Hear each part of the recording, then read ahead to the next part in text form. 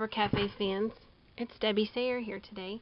I want to show you how I made this Cascade card using the new December kit, one of my favorite kits. I made this Cascade card back, it's been about a year ago, and I submitted it for a project to Spellbinders, and the Cascade card was a feature in the spring card maker magazine. It was on the front. That one used a 12 by 12 sheet of paper. I've kind of adapted this one so that it's using your 8.5 by 11 that comes in the kit. So this is how you do it.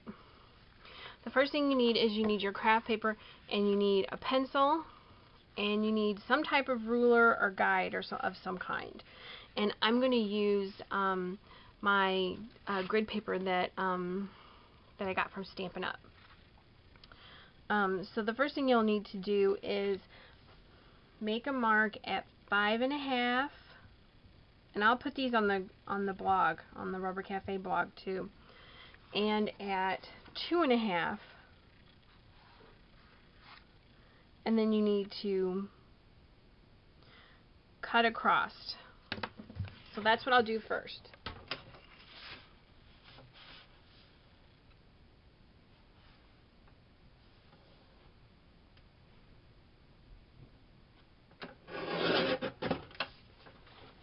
Okay, so there's that piece. It leaves me with another piece that's just a little big, so I'll go ahead and mark that one and trim it down. That way you can make this card with just one sheet of your 8.5 by 11 paper.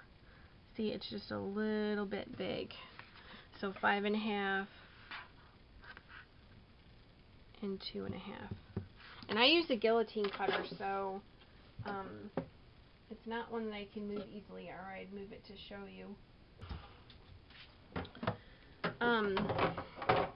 Now I need to make a few marks on here.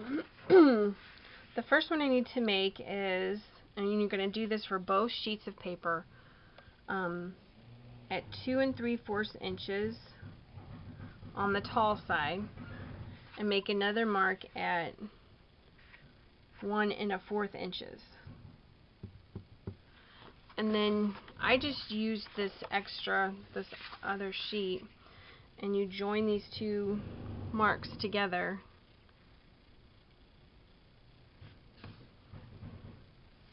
And just a light, faint mark. There you go. And do it again on this side too. The time you need your scoring tool. I'm going to back this up a little bit, and it won't let me. Okay, great. Okay, so I'm sorry if you hear the drill from upstairs. My husband is installing tile and a new backsplash in my kitchen, and he decided to do it today. So I'm not going to complain because I've been waiting for 2 years, but you know. So you see how I have my piece of paper in here, okay? So you score at 2, at 4, okay, at 8, and at 10, okay? And then make a little pencil mark at the 6-inch spot. And I'll show you how to do that. I'll show you why in just a minute. Okay, and do this again. 2, 4, 8, and 10, and make a little mark at the 6th. Okay. Put this aside. Now you're going to take your, on one of them, you'll need to cut from the bottom up at the, where's the middle mark? Oh, I'm doing it on the wrong side. Here we go. At the 2 and the 10.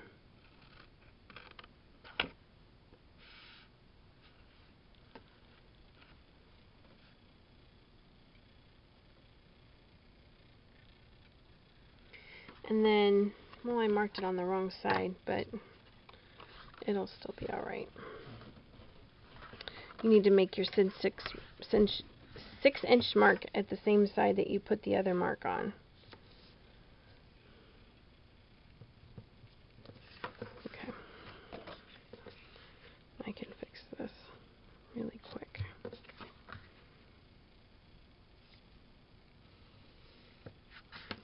Okay. So we've cut at the 2 and the 10, and from the bottom to the score line, or to the pencil mark that you made. Can you see that? Now you need to cut from the top up,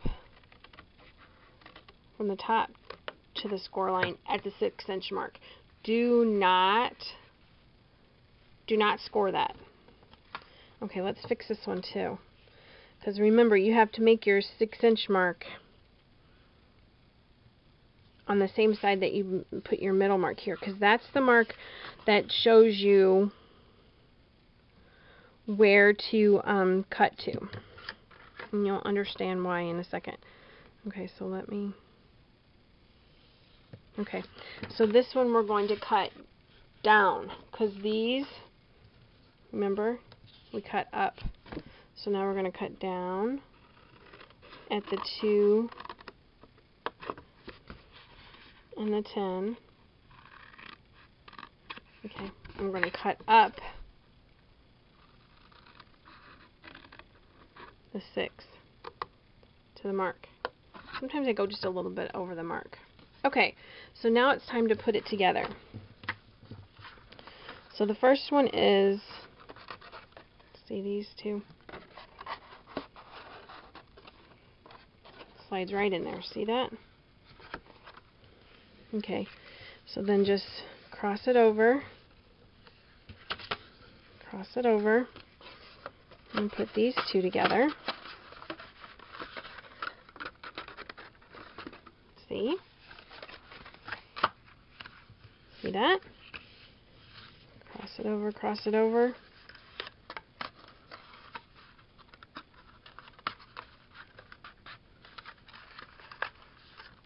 Okay, there you go. Now, here's where your white eraser comes in handy. You can just get rid of your pencil marks that you made if they're in the way. I've covered everything with paper on the one that I did already. You see that? Is that not neat or what? So I can take it apart and show you again, just so you make sure you know. Okay. So you've cut down on this one, and you've cut up on this one, and it just slides together at the 2. Slides together at the 6, but we didn't score it, remember? Okay. And now it slides together at the 10. Like that.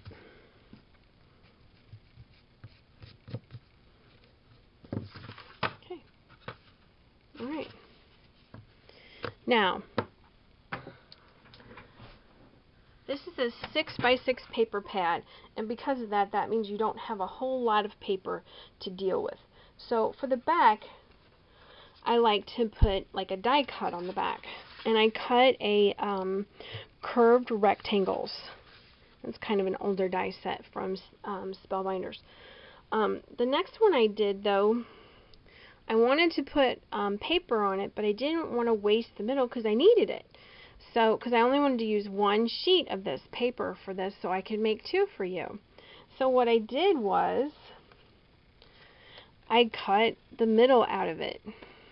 See that? And then I'm just going to go like this. And I'll put it on the back, and nobody's going to see. And then I have the front. This is what's on the front. See? See here? This is on the front. This is the only part of the back that shows. So you want it to look pretty, but you don't want to waste all that paper because it's only a 6-inch piece of paper. So using my Scrap Happy sheer glue and my tiny detailer thing on it, which is like the best thing ever, I gotta tell you. I'm gonna glue that together, and I'm gonna glue it up as high as it'll go. You could even cut this in half or cut it so you could use the rest of this for something else if you didn't want to do the way I did it. Okay, so then what I'm going to do here is I'm just going to cover this with the glue. Okay. And then I'm going to straighten it because it'll be kind of cattywampus if you're not careful. I'm going to glue it together.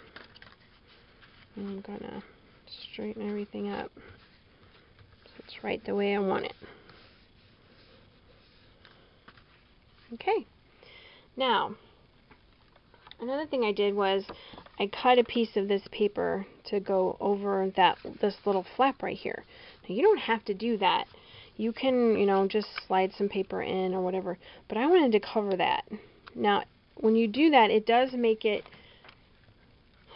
so it doesn't come out quite as far, but it's still a great Cascade card without that little flap on it. So that is totally up to you. So I just kind of eyeballed it. I cut the square and then I just kind of marked it where the middle was and just kind of eyeballed it.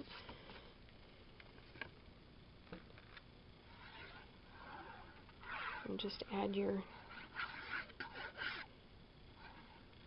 Scrap Happy sheer glue. I'm going to press it down. And I'm going to hold it for a few seconds just to show you where it goes. Okay. See that? There's the back. There's the front. And there's how it goes. Okay, so let's start decorating our sides here. So on the back sides, I've already cut these. These are 2 inches, and they'll fit right in there. And if they don't, you can trim them a little bit if you want. And if you have a pencil mark, you just take your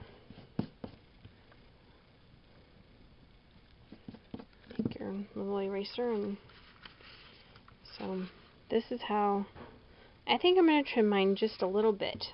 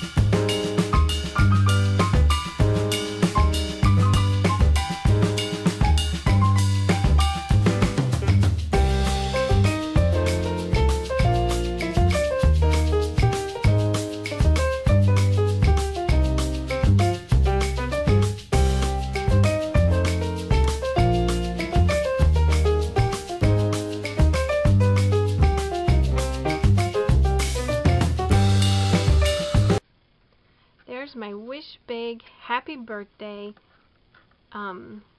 Cascading Card. See the bottom? Here's my first one.